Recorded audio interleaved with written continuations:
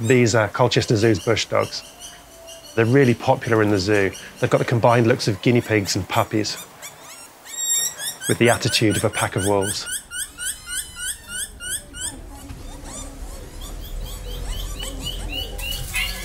This is probably the hardest large mammal to see in the Amazon rainforest.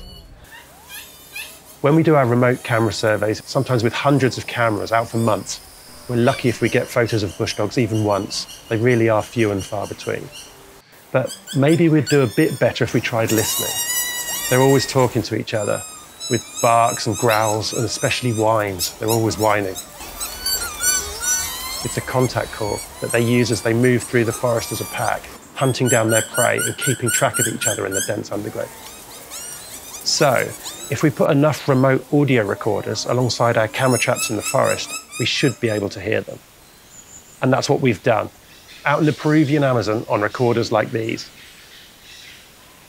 But the recorders recorded for months, and they're still recording. So we have tens of thousands of hours that we could never find time to listen to.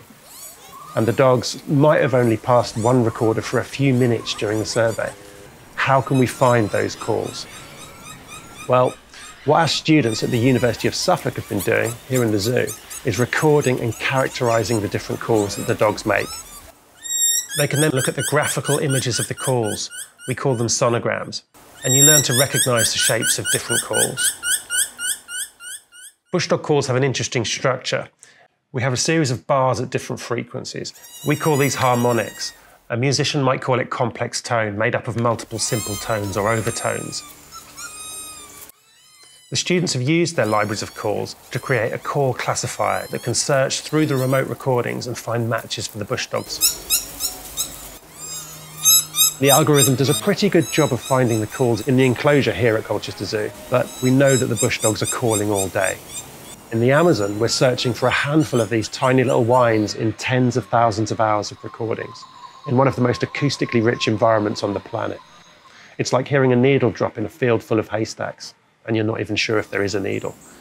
But if we can reliably do this and detect the bush dogs from further away than we can with our camera traps, then these might become a better survey tool for us. We can scour the rainforest for bush dog calls and perhaps start to build a more detailed picture of where they are and how much forest you need to support a population of these animals.